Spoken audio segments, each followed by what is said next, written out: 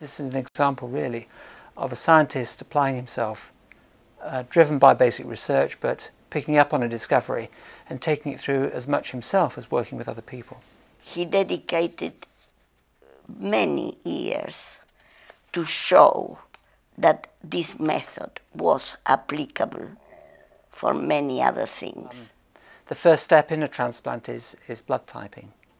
The donor and the recipient have, by and large, to have compatible blood groups. It was possible to recognise them before by mixing blood, two types of blood together, and looking at the reaction between the two.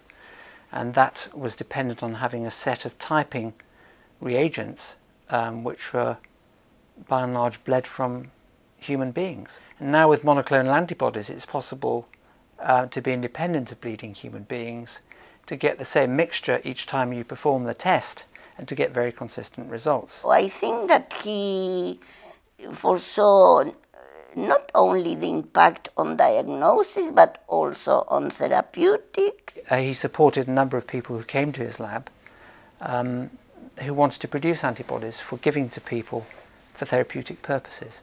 I think that he would have stressed the importance that basic research has for anything, really.